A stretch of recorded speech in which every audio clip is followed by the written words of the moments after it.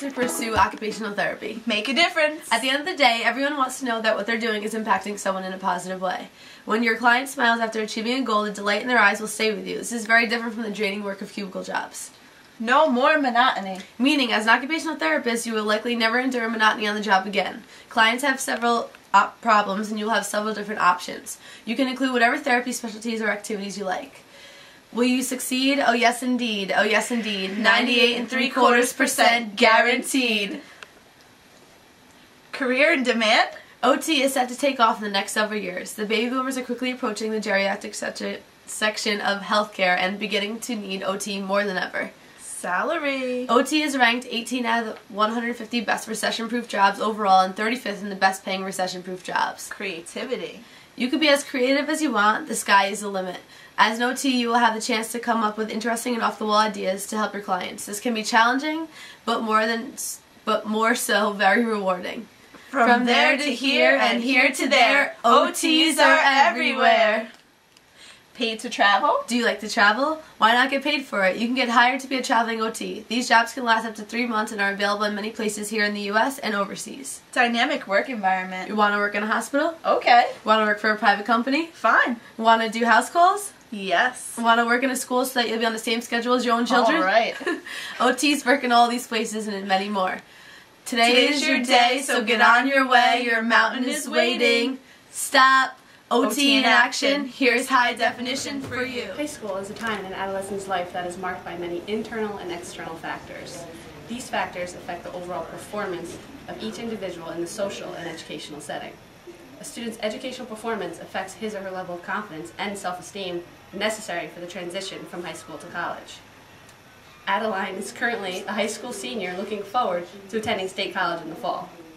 She has difficulty focusing and sustaining attention for long periods of time, fails to finish her schoolwork and chores, often makes careless mistakes in her schoolwork, and loses items needed to complete her assignments. She is forgetful in daily activities, does not always follow them through on instruction, and fears that this will inevitably affect her success in college pursuits. I'm really worried with going to college because I have a hard time staying on task. I can never pay attention in class. I get sidetracked with my projects. I can't stay organized. Is there a way you can help me? Well, as your OT, I do have some strategies that can help you stay focused and maintain your attention. Really? How would we do that? Well, first I have this planner that I think would help you. You could write down your assignments and important dates and appointments that you might have. And I think that might come in handy. Is there a place for a note so I can help remember them? Yes, there is. In the back of the book, if you see, there's extra space for notes. Okay, good. Thank you. I also have this binder, and it is color-coded so that you can put all of your classes in, and then you can organize your work and further divide it as you need to. Wonderful. That should work. I'll certainly try it. Thanks to the strategies I've learned from my OT, I have been able to make the transition from high school to college smoothly. My study habits have become better, my grades have improved, and my attention span has increased. Sports is a valued occupation in the life of an adolescent. A physical injury can be a devastating event in the life of an athlete. Bianca is planning to attend Dominican College on a full athletic scholarship. During a recent basketball game, Bianca suffered a shoulder dislocation. As a result, she is facing difficulty carrying out her basic activities of daily living both in school and at home. This physical injury has affected her performance in various contexts. Bianca, how are you feeling today? I'm feeling pretty good. My shoulder's getting stronger and stronger every day. The exercises you gave me to do at home really helped. That's really good to hear. We're going to start incorporating some basketball skills into our session so we can get you onto the court as soon as possible. After you heat and stretch, we'll see how your range of motion is compared to when you first started, and we'll take it from there. Sounds good? So we'll start with range of motion, and we'll side. With your left hand, if you can raise it all the way up. Okay, great job. Can you, with your right hand, move it all the way up towards the ceiling as well? That's great. When you first started, you were actually not able to go this far, so your progress is absolutely great.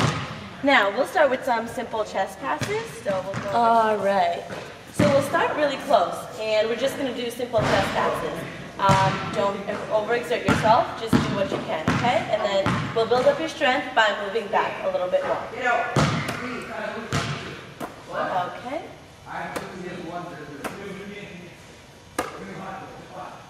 Okay, that's great. How do you feel about your session today? I feel a little sore, a little tired, but definitely better than before. Good. Well, you did a really great job. And as our sessions continue, we'll focus on increasing your strength more. I never thought I'd play ball again. If it wasn't for my OT, I would never be back on the court and have my confidence to play again. Every day it gets easier and easier for me to play, and I look forward to playing to my maximum potential. A parent suffering from a health condition directly affects the lives of all surrounding family members. When a parent suffers a stroke, he or she is unable to independently fulfill his or her roles. In these types of situations, the family responsibilities may shift. Often, the children obtain greater responsibilities while playing a vital role in the parent's recovery process. Melinda is a single mother with 2 adolescent girls. She is responsible for all the cooking, cleaning, shopping, and transportation of the household. 2 months ago, she suffered a stroke, leaving her left side profoundly weakened. She is currently receiving occupational therapy service to address now these that we're 3 limitations. weeks into your recovery process, how do you feel? I still feel frustrated, and I just want things to go back to how they were before. And I'm trying my hardest though, so that's good. But my support team is here, so my daughter is very supportive. She does everything for me. Well, you've come a long way since you started, and every day you're getting stronger and stronger. We're just going to focus on your recovery, and we're going to focus on having your daughter be a part of your recovery process as well. For now, we're going to work on a kitchen activity. Do you know how to make tea? Okay, I would like you to get all the necessary items from the cabinet. Okay.